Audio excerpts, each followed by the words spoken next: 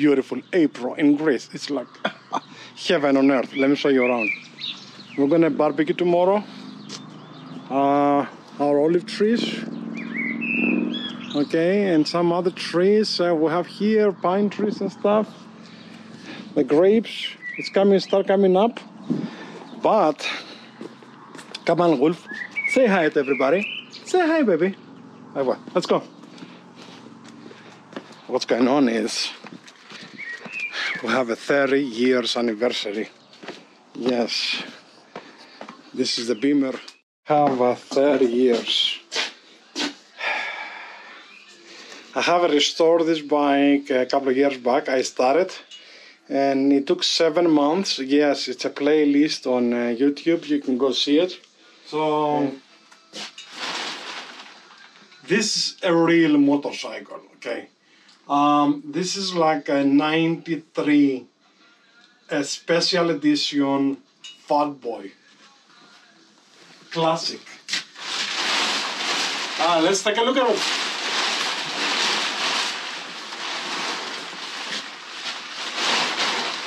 It's very dirty, believe it or not.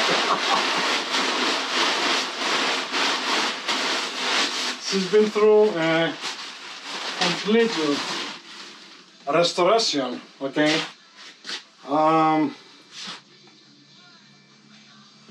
Check it out.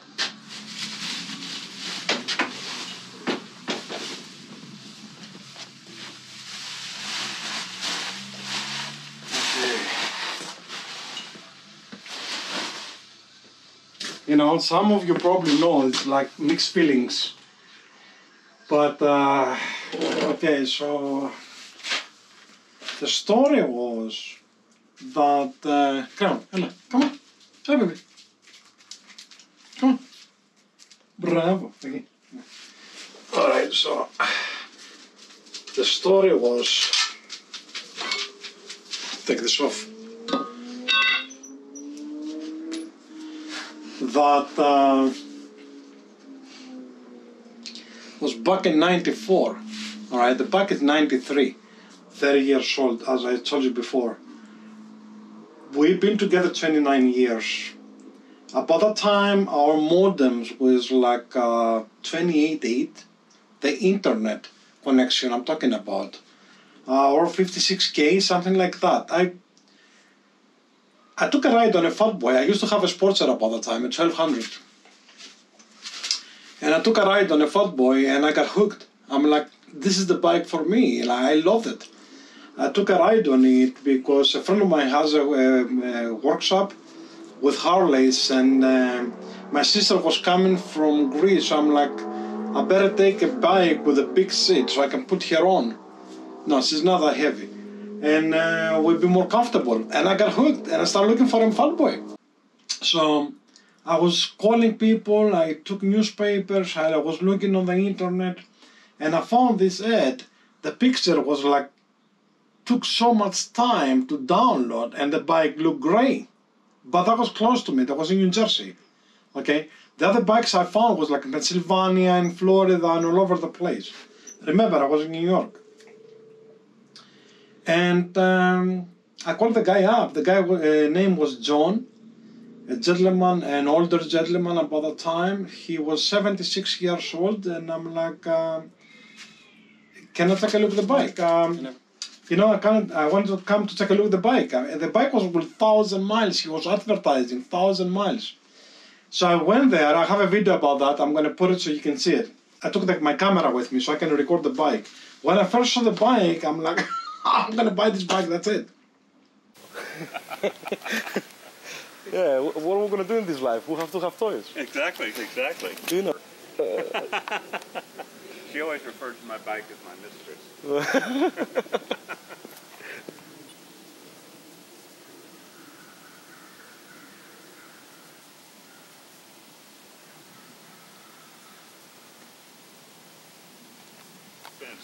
Oh my God.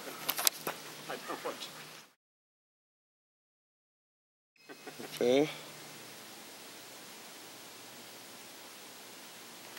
Okay, I guess this is enough. I have like $1,000 with me, and I'm going to give him a deposit. The guy goes like, I mean, I asked him, why you're selling the bike with 1,000 miles on it? I mean, the Evo motor, you need 5,000 miles to break in, okay? And he goes like, it's too heavy for me, I can't ride anymore. He was 76 years old. And I took him for a ride, and I'm like, John, take 1,000 deposit, and I come on the weekend, I come back with the money. And I couldn't sleep that night. I called him in the morning. I'm like, can I pick her up today? Because can you pick me up from the train station? I was in Queens. I have my office in Queens about the time, so I have to take. He goes, yes, I can pick you up, no problem. And I went to the bank. I picked up the rest of the money. I went with the subway to take the Amtrak to New Jersey. The train. He picked me up with a very nice Mercedes. Convertible, and an old one, very nice. Went to his house, the bike was there, he took it out from the garage, I took it out from the garage. I gave him the money, I shook his hand, and I took her home.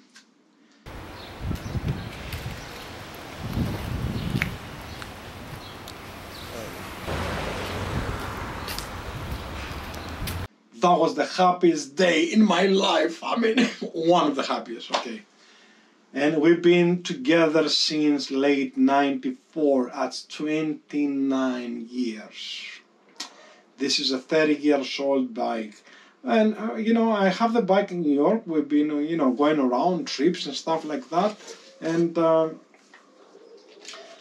have never seen a color like that. So that surprised me. I started looking on the internet. Back in the late 90s, and I couldn't find another one like that, all right? So I sent a fax to Harley Davidson, and they sent me a fax back after a month that this is limited, and they made only 20 bikes with that particular color and the logo. You're not going to find it easy. That particular logo, to give you a copy of that, they have to ask you for your registration. Make sure you are an owner to get a logo like that. I used to go to Harley Davidson in Queens Boulevard, New York, and they have a book like that with all kind of stickers and logos that you can buy. On the front page was that particular logo, all right? And that's how I find out that to get that logo, that was the only logo was not for sale on that book, and that book was like this thick. And they told me that you have to be an owner of that particular bike to have for Harley Davidson to give you a logo like that. And you gotta have a registration proof. Okay, so let's see if we can find this logo today. Okay, today. So I put on Google, as you can see, Harley Davidson Fat Boy 1993 emblem. You can search with logo too, and let's see what's going on here. I don't see it. No, let's go down the page. Nothing, just regular Fat Boy logos. Even today, this is like April 2023. I don't see the logo anywhere.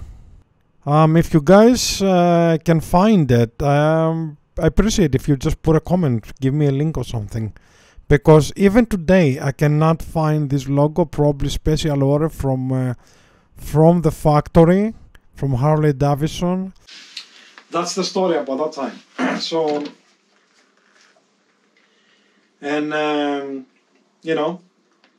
it's been years and years and years together. Then one day,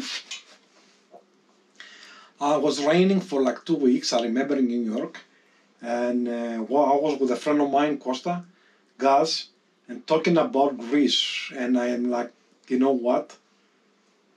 I'm going to send the bike tomorrow to Greece because I have another bike there. I have a Sportster 1200.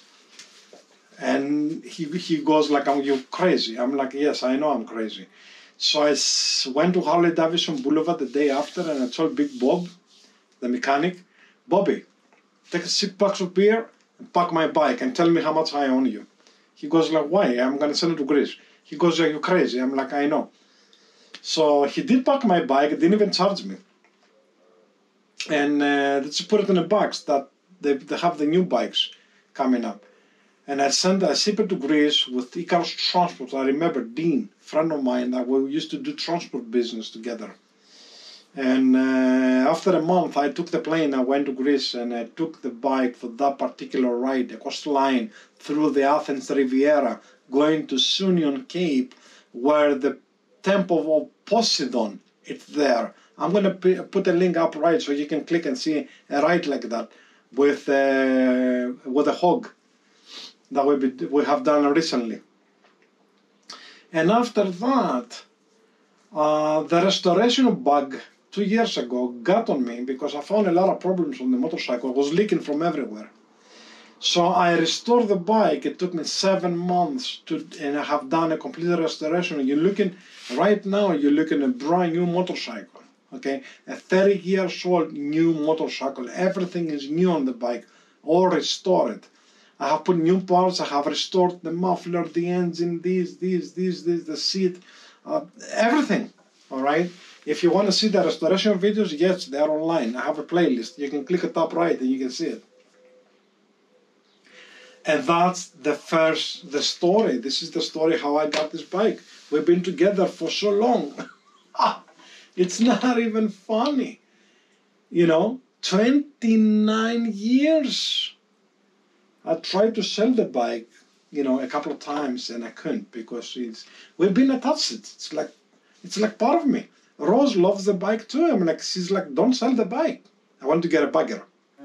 We put the saddlebags last year. That's the Hepco and Becker. And we already took her on a couple of trips, yes. So let me tell you about what a Harley Davidson like that is, okay? I was like looking for a bugger on the same era. That means like an Evo. These engines, then I can personally, I'm a mechanic. I'm an engineer, not a mechanic. But I can work on the bike. I did the whole restoration myself, yes. It's easy to work on, very reliable. This is like, for me personally, this is the most reliable Harley Davidson engine ever exist, including the new ones. It takes me like not even 10 minutes to take the carburetor out and clean it. You know, that's how simple this particular motorcycle is, all right? All of the electrical is up here. I have put a relay, yes, it has a USB, it has some stuff, I put the GPS on. It has some extra there. I have a cigarette lighter plug inside the bag so we can charge cell phones and stuff. You don't see them, but they are there, all right? We have the original passing lights. Let me tell you what's extra on the motorcycle. The Python pipes, you see here, this is original. I restored them 2 years ago. This one's here, Python, all right? The crossbars original. The beach bar. Then I have here the drag bar. Okay, I have put her up like about I can't remember, like 96, 97. It's been on the bike since then. I have replaced the mirrors. This is RLNS grips. They've been on the bike forever. I'm just telling you what I have put on the bikes years ago. This is not a cover. This is massive. The whole thing. All right, I have restored the master cylinder. Okay, we have cleaned up everything and it has a new clear coat on it, on all of them. We have done the whole job. You look how clean the electrical is. You see that? Go back on the restoration so you can see that. This has been on the bike forever, the toolbox, okay? I have a chrome rear wheel and a polished front wheel, okay? The Illuminator edition, this one, I used to have the mirrors too, but they got so rusty that I threw away, all right? And I'm just giving you an idea of what's going on with the motorcycle all these years. I mean, you're talking about 30 years motorcycle, okay? Not 3. Listen to the number again, 30. It's been with me 29 years. And look how it looks good. All right, let's go to the other side.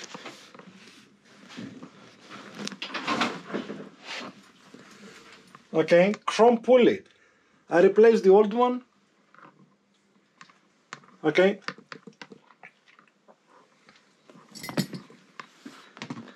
So let me tell you what I have fixed on the bike. I'm going to put a list. Everything I remember, yes, I have a logbook for the motorcycle. What I have done. And I have changed the pulley. Let's go from the top, okay? I have changed the throttle and the clutch cable with high pressure ones, these ones. And I never bothered since then. They've been over on the bike for over 20 years, all right? I have rebuilt the master cylinder and the master cylinder on the top, both of them. I have rebuilt both calipers on the restoration. I have rebuilt the carburetor twice. I have replaced the regulator 3 times on the front. The one time is because it overheat. I put a chrome cover on it and it overheat. All right. I have changed a wash and from the starter there was a leak. I remember like about 15 years ago, and we replaced that and we fixed it in a Harley Davidson.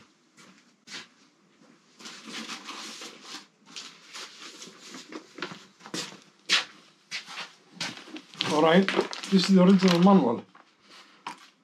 Look the notes here, okay? Yes, I've been working on the bike forever. I do my own, 80% do my own repairs. It's been on a Harley Davidson mechanic only like about not even 5 times. So, twice I have electrical problems, and we replaced the rotor on the left side, on the other side. I have put a chrome front end. It's the same original Fat Boy. The beach bars, I mean, the reason I'm trying to think is what other problems I have on the motorcycle, and they don't exist. This is what happens on a bike that is 30 years old. I mean, it's not really a big deal, you know. Everything still works. So we have the leaks, of course, on the Evo. The bike started leaking from the bottom rear for 15 years. Just a little drop. I didn't even bother. I just left it there. All right. Then it started leaking on the front too. And 2 years ago, I got sick and tired of the leaks. It started leaking from the top rear and everything. I took everything out. I put new gaskets, James gaskets everywhere. You should go see the restoration because I can't even talk about the engine. It was a lot of work. The engine is brand new today, okay? We clean up the pistons, we put new rings, we put this and that. It's like the valves, we clean up all the carbon deposits. We change the muffler gaskets. It's a whole list, like I can keep talking about it for an hour. So, and the two fenders in the gas tank went to a body shop, friend of mine, and he just, you know, refreshed the paint, clear coats and everything. It still needs a little bit more work. This is nothing. I have done more work on the Beamer, and I have the Beamer for like 4 years. We have it, and we have already I have done yes. There's a lot of videos online. You can see the Beamer garage than I have on the playlist. I have put more work on the Beamer than we have it for 4 years. All right. So usually when I store it, I took the battery out, the plug, I just put it back. Okay. All the electrical, they have a relay because it has some extra on it, like a USB. Right there, it has some extra lights on the back, LED lights for emergency. You just don't see them. It has like a secret switch here and everything. So when I store the bike, even for a week, always I take the battery out, the positive. All right.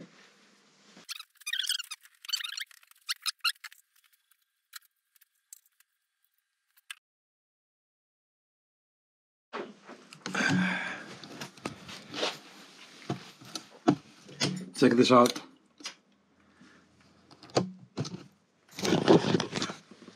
All right, this is the secret switch for the all to work. You know, all the electrical This gives power to a relay.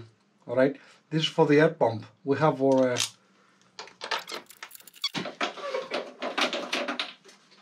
I have pulled the choke out all the way out. We have power.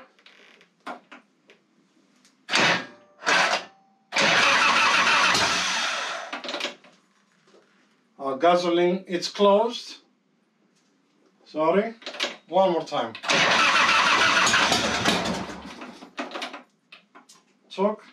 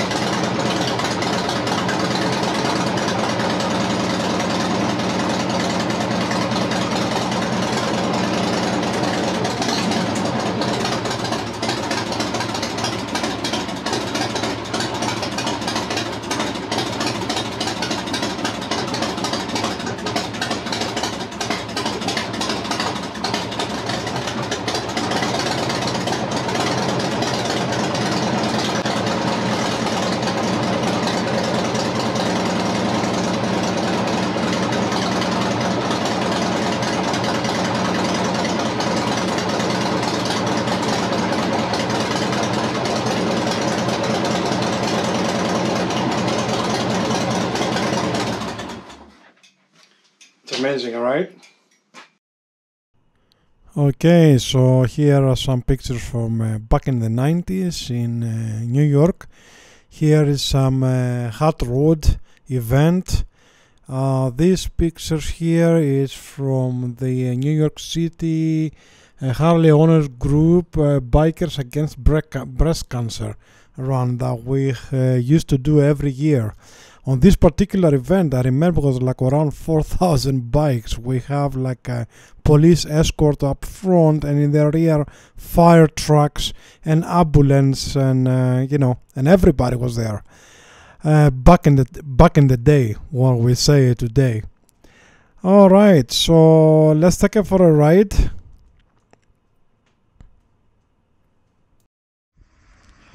So there is a couple of things I have to put on. Yes. All right. But check it out. Ah, yeah.